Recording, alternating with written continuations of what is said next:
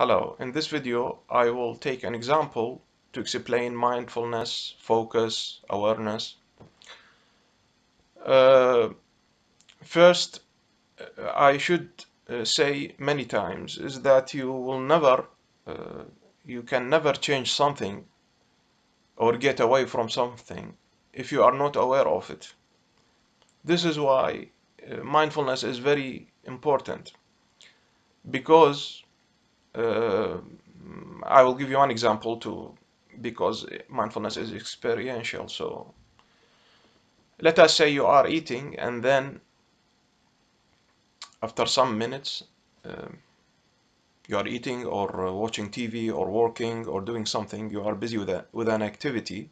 So let us take eating. You are eating, and suddenly you are aware that there is an obsession in your head. Okay, let us say that uh, when you are aware that there is an obsession at your head, in your head, it was 9 o'clock. You have two possibilities or three possibilities. The first possibility is that you were aware of the obsession before it is coming.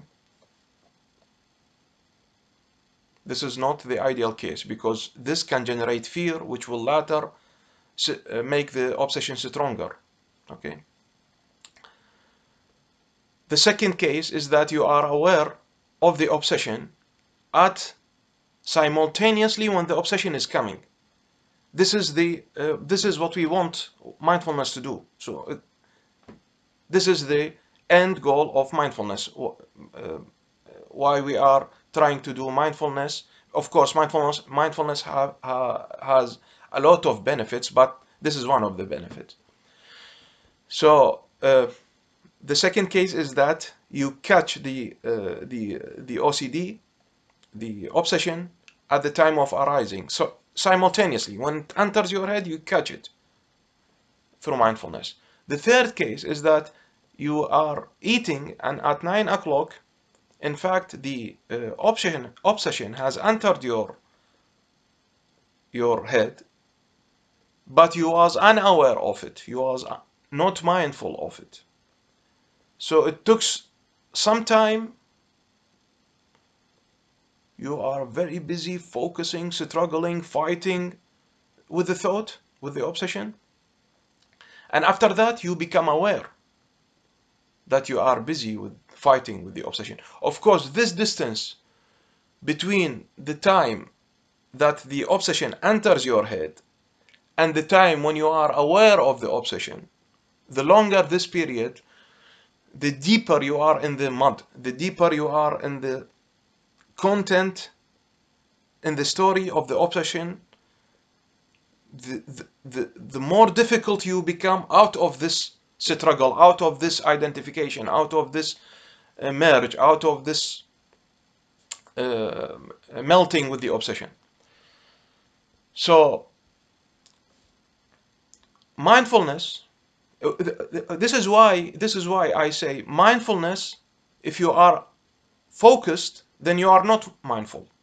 If you are aware that you are focusing, then you are mindful. So if you are focusing on the obsession, you are not mindful. You are busy with the obsession.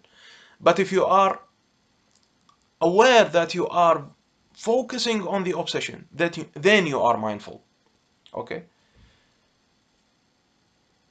Sometimes you are busy with something, with eating or with working or with watching TV or with some type of activity. Okay? You are, let us say you are studying,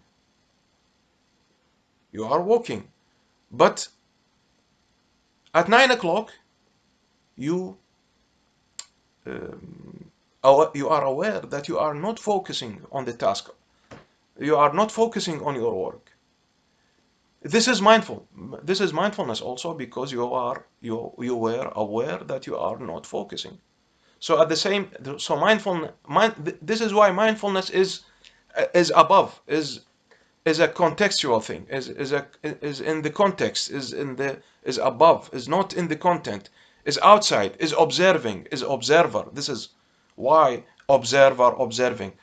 So the observer is, there is a distance. This distance is extremely important. The more distance between your reality, between your identity and the obsession, the content of the obsession, the more distance, the more you are, the less you will believe it. So the more the distance between your real identity and the content of the obsession, the less you will believe it. The less you will believe the obsession, the less the power of the obsession on you. So the less you will get identified, the less identification, less melting, less merging, okay, less struggle, less food to the obsession, to the monster. So this distance is therapeutic distance. I call it a therapeutic distance. This distance is extremely important. Mindfulness is very important to widen this gap, to widen this distance between you and the obsession. Between you, I mean your real identity and the obsession. Okay, so we go back to the example. You were eating, and at the same time, obsession came. You have three possibilities.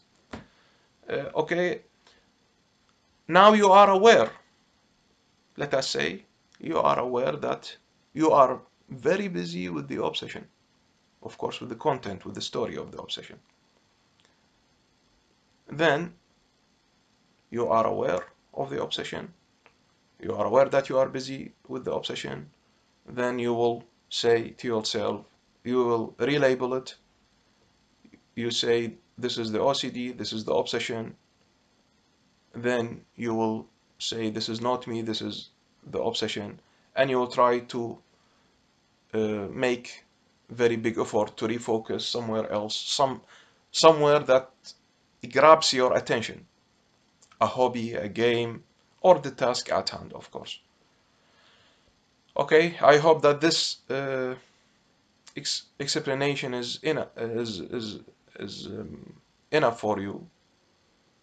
But between time and time, I will try also to give some examples, because to make this more concrete. Okay, thank you and take care of yourself.